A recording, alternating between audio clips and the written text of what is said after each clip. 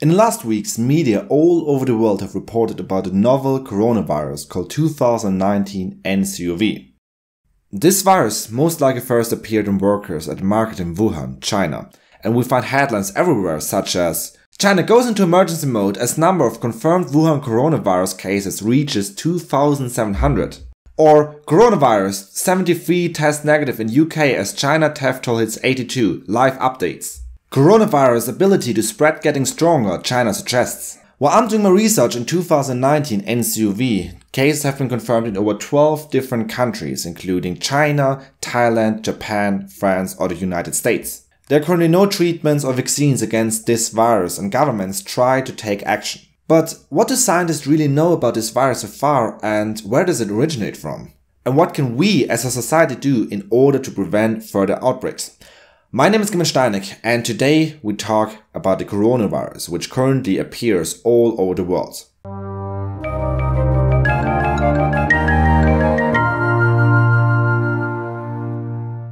But before we start this video, just a short disclaimer.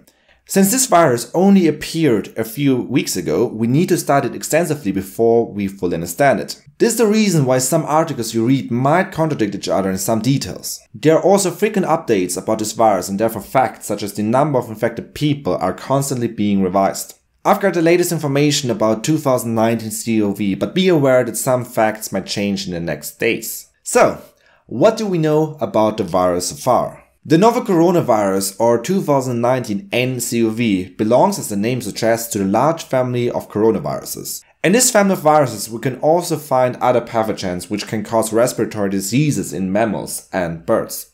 In humans, we know examples such as the common cold, which is caused by these viruses, but also Middle East respiratory syndrome and severe acute respiratory syndrome, or SARS. You might remember SARS from a devastating epidemic which occurred between 2002 and 2003. This epidemic resulted in over 8,000 cases and 700 deaths across 37 countries. SARS is also one of the reasons why 2019 nCoV is seen as particularly vicious. Compared to other coronaviruses, however, 2019 nCoV seems to be less fatal. So what happens if we're being infected with this virus? Well, the most symptoms are flu-like. We might experience fever or breathing difficulties, but also a sore throat or a headache. However, there have also been more severe and even fatal cases, mostly in elderly and diseased people. In China, for example, a 61-year-old man with an abdominal tumor and cirrhosis was admitted to a hospital due to respiratory failure and severe pneumonia. This patient experienced acute respiratory distress syndrome, septic shock and multi-organ failure, and he later died. By the time of this video, over 2,700 people have been infected in China alone and over 80 died. It is likely, however, that this number is an underestimation, as not all cases are being reported. Moreover, some scientists currently try to find out if this coronavirus is also asymptomatic in some patients. This would mean that some people could be infected without knowing it, thereby spreading the disease even further. We also suspect that this novel coronavirus might remain dormant in infected people for between 2 days and 2 weeks. In this period of time, the patient might show no clinical symptoms, but the virus can already infect other people. Of course, this phenomenon is common in other pathogens as well, but we need to determine how long this period is in the novel coronavirus. So, where does 2019 nCoV actually originate from and how is it being transmitted? Researchers at Wuhan University tried to find out where 2019 nCoV comes from. They conducted genetic tests to find out which other viruses this strain is related to. And they concluded that this coronavirus originates from an unknown coronavirus and another one found in bats.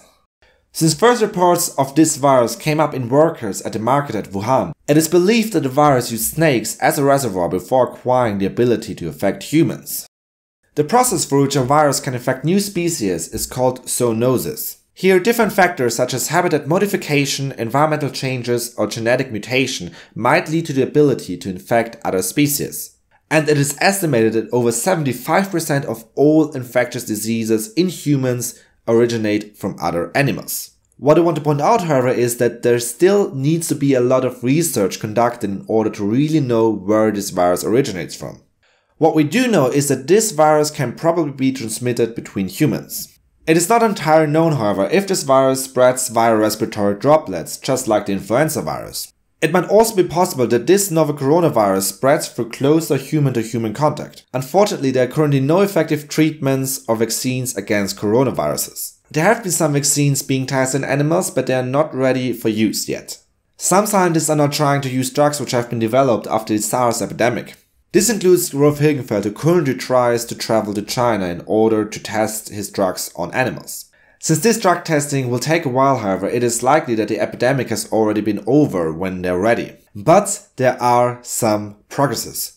Researchers at the Charité Universitätsmedizin Berlin have developed a test to quickly diagnose this virus. They're now working on making this technology widely available. Besides researchers spending long nights in the laboratory, different governments have also tried to take actions. The Chinese government has put Wuhan, a city with over 11 million inhabitants, under quarantine. 2 new hospitals are also being built in the next 2 weeks. However, isolation might not be very effective. For example, a recent study concluded that travel restrictions from and to Wuhan city are unlikely to be effective. With a 99% effective reduction in travel, the size of the epidemic outside of Wuhan may only be reduced by roughly 25%. Other countries now also want to start taking action. The United States, for example, plans to screen passengers on flights from and to China. On Sunday, American diplomats have also been evacuated on a charter flight. So you see, a lot of things are happening right now. But what can we as a society do in order to prevent further outbreaks? According to the Centers for Disease Control and Prevention, we should wash our hands often with soap and water for at least 20 seconds. It is also important to cover your cough or sneeze with a tissue, and it is further suggested to use fitted masks, ventilation, and avoiding crowded places.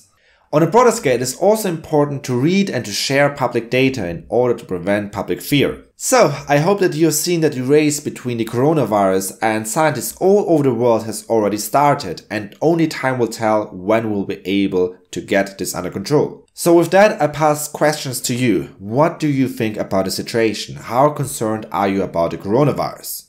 Do you know anything from other current epidemics, and if so, could you share it with the others in the comment section? And if you want to be updated on this virus, tell me in the comment section as well and I will make another video. I also plan to make another video if a major breakthrough occurs. So make sure to subscribe and hit the bell button if you haven't done so far in order to stay informed. And with that, I'll see ya.